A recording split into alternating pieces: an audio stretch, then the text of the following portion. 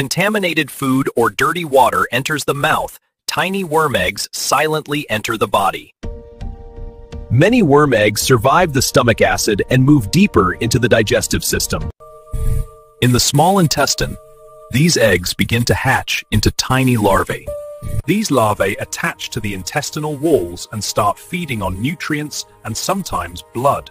As the worms grow, they cause gas, bloating, pain, and digestive imbalance inside the abdomen. Fully grown worms release thousands of new eggs, spreading the infection again inside the body.